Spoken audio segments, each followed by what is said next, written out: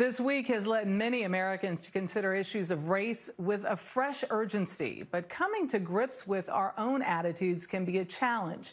It's one addressed in a groundbreaking book, and in the workshops, it is now inspired. Together, they've helped thousands of people look deep into themselves as they look to change the world around them. I can't breathe. Black Lives Matter. George Floyd. Across this nation, outrage wears many colors. My sign says white silence equals white violence because white people are the people oppressing black people. This show of recognition that racism is real has taken on renewed life in white people. From protests in the past, the marches, the freedom rides, the size and number of people of all races on the street has grown. An extension from the unrest in the streets of Ferguson, Missouri in 2014 after Michael Brown was gunned down by a white police officer. If these were our white sons being stopped like this, that would not be tolerated. That's when we first discovered a small bi-monthly support group inside the St. Louis YWCA. The whole region has a race problem. It was called Witnessing Whiteness, and in true AA fashion, they acknowledge who they are and who they seek to be. I think by having a group that's just white, we can ask what people may consider the dumb questions. Questions about bias through history, white privilege, and systemic racism. And 5 years later, they're still at it. It has grown. I think when you came to see us, we were on our first sort of upward swing. We caught up with them to get their thoughts on what they've learned and reaction to what's happening now.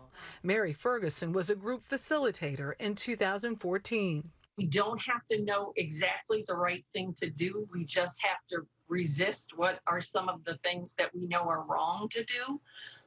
We have to change our mindsets and our behavior. Bill Gilbert has been witnessing whiteness since 2011. You look at from Michael Brown to George Floyd, what lens are you seeing this through, having done this work? That's a good question. Not a whole lot has changed, actually. I've been through many classes, many programs, and I learn something every time. I'm pretty smart, but I just can't, I can't be in a black person's shoes, and I just have to, in order to understand better what's going on, I need to hear more and talk more and listen a lot more. In 2008, Dr. Shelley Techluck understood that need and penned Witnessing Whiteness, her how-to guide on anti-racism. This was born out of this idea of wanting to help myself and then therefore help other people to know all those nooks and crannies of how racist conditioning has gotten into us so that we can actually recognize it, stop it, name it when it's happening in front of us, and do something to move us toward justice. Sounds like this is a form of lifelong therapy. It is. This is absolutely a healing journey. Undoing the 400-year momentum of systemic racism won't be easy, but these Americans, including Mary Dinsmore, are committed. Doing like the internal work of white anti-racism work is something that I'm just going to need to be doing my whole life, and hopefully, if enough of us, do it, it can make a bigger change, so we can make bigger systemic change, like what we really need. Mary Ferguson said the group paused sessions when the outbreak started, but this week they started those talks back up again via Zoom. I asked Dr. Shelley how someone would begin such a hard conversation with a loved one or a friend. She told me you start with an invitation, not finger pointing.